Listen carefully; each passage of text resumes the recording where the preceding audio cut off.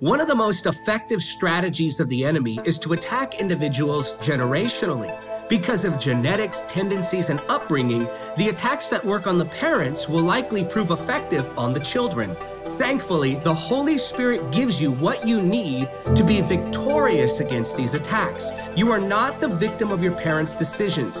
You can choose a different path. If you don't want to experience the consequences your parents experienced, make different choices. This is why I think it's better to refer to these demonic attacks as generational consequences as opposed to curses. Demons do strategize generationally, but their attacks can only work if you walk in disobedience. The word curse implies that you're helpless or that you need special prayers or rituals to be free. Breaking the power of generational consequence is as simple as making the choice to walk in the Holy Spirit. Don't forget to subscribe.